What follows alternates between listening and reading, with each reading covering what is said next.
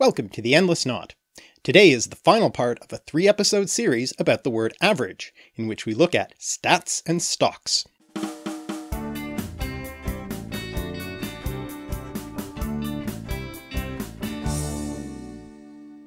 In the previous videos, we started from the word average and its origins in maritime shipping, and looked at the development of probability mass and their role in property insurance, how Islamic scholar al-Kindi did early work on probability and statistics, and passed on Arabic numerals to Europe, which were picked up by Fibonacci, who inspired Pacioli, who was the first to mention the problem of points, which was incorrectly solved by the gambling scholar Cardano, but was correctly solved by Pascal and Fermat, whose math became the backbone of probability theory, which was written up by astronomer Huygens, and became useful in solving astronomical problems, like Gauss locating the dwarf planet Ceres, and was added to by other mathematicians like Bayes, Laplace, and Poisson, which eventually became useful to property insurance companies, which earlier had got their start after the Great Fire of London.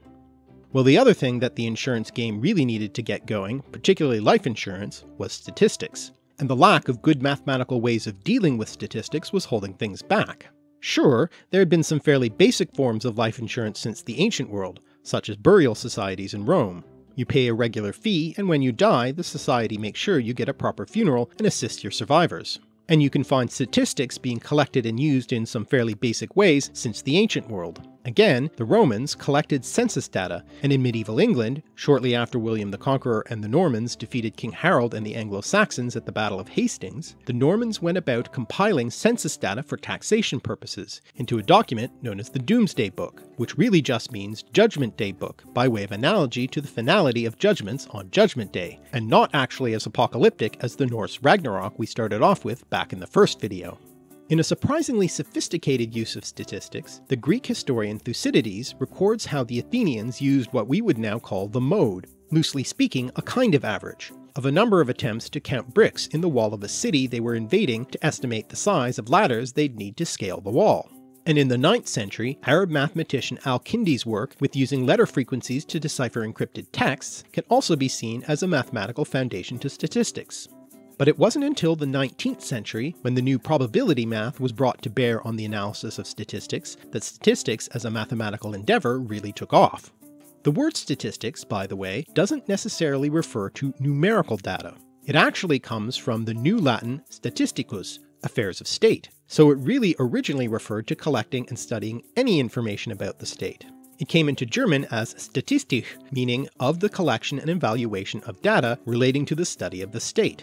And after the 18th century German political scientist Gottfried Achenwald, the word began to narrow in meaning.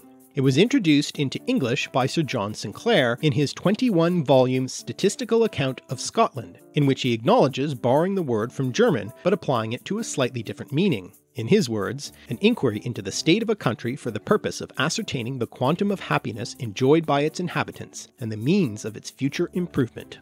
So, the data was still not specifically numerical, but by 1829 the word had further narrowed in sense to numerical data collected and classified, and no longer referred specifically to data about the state. But for the advancement of numerical statistics, even if not by that name, and specifically leading to the use of statistics in life insurance, we turn to Sinclair's earlier fellow Scotsman, John Arbuthnot, a physician by trade who also engaged in literary and mathematical pursuits in his off time.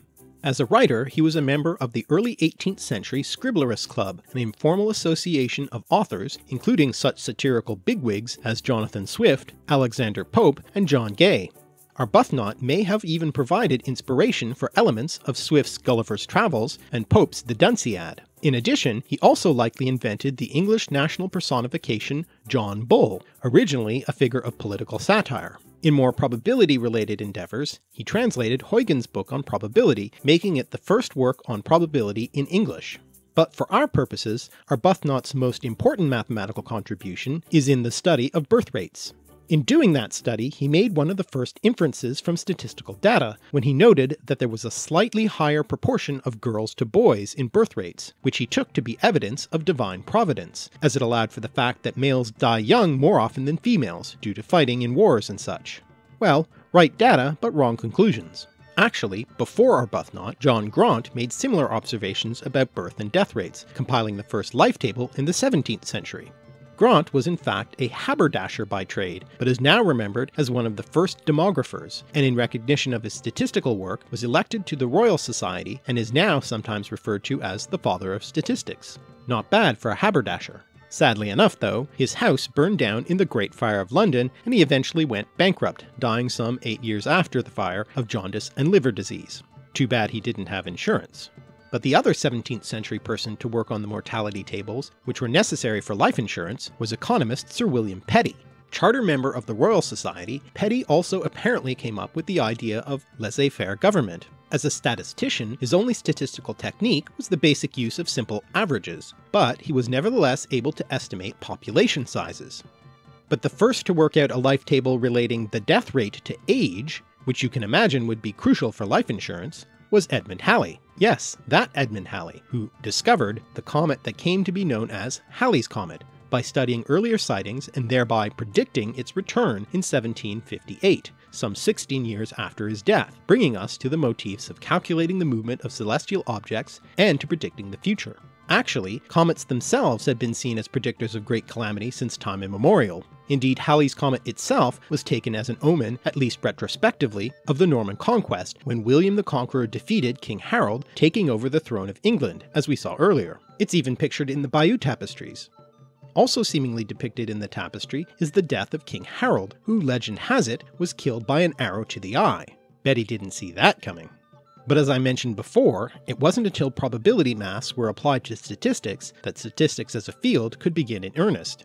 And one of the first to do this was Belgian astronomer and mathematician Adolphe Quetelet, who was, by the way, deeply influenced by the astronomy work of Pierre-Simon Laplace, who did most of the legwork on Bayes' theorem, which was very important to probability. As an astronomer, Quetelet founded and directed the Brussels Observatory, and studied periodicity in celestial objects. At the time, the probability maths were mainly being used in astronomy, like Carl Friedrich Gauss using the method of least squares to predict the orbit of Ceres. Well, Quetelet took what he learnt from probability in astronomy and began applying it to other things, including the statistics of human populations, and came up with the concept of the average man. There's that word average again, who is characterized by the mean values of measured variables that follow a normal distribution, which means that he's responsible for the body mass index, or BMI.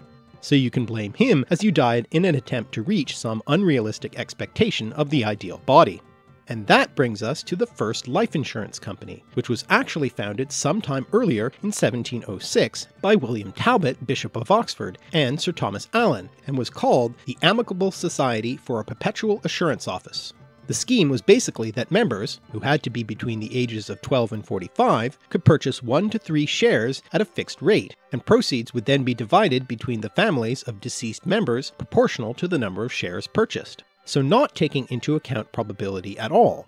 Plus, anyone over 45 was out of luck, like the British mathematician James Dodson. Dodson worked as an accountant and math teacher, and when he tried to join the Amicable Society, he was turned down as he was then over 45. So he decided to do something about it, hatching a scheme for a more equitable insurance company.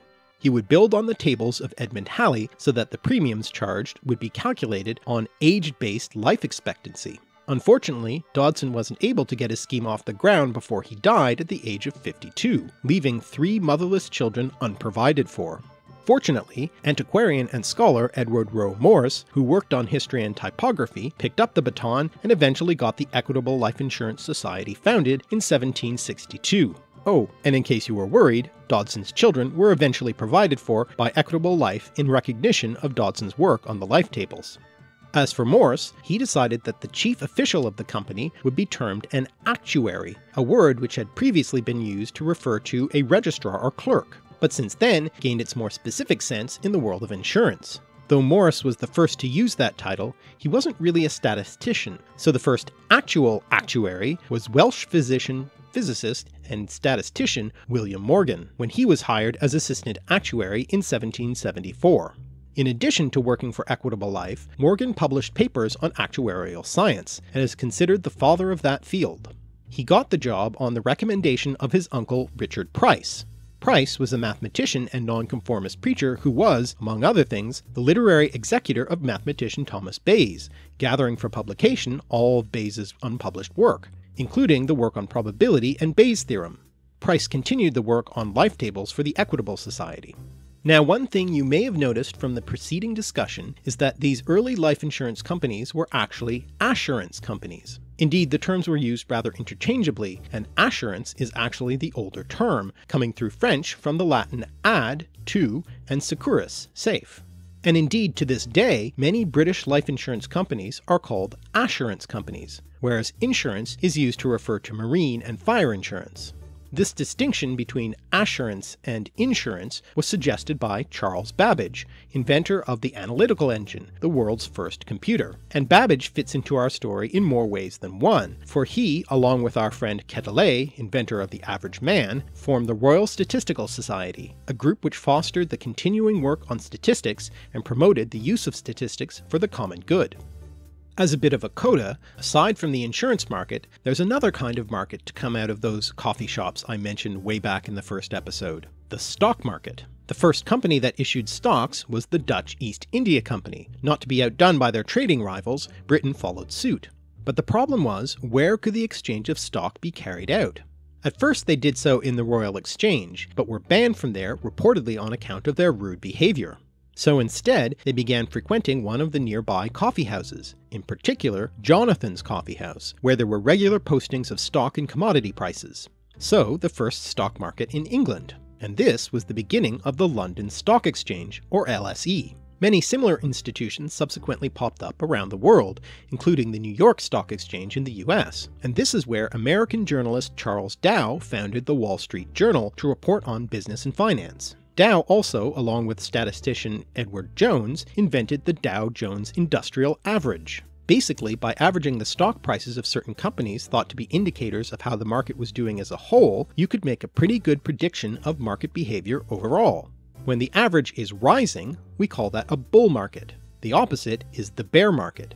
Basically, a bear is a trader who is pessimistic about how the market is going and wants to sell stock, whereas a bull is a trader who intends to buy, believing the price of the stocks will go up.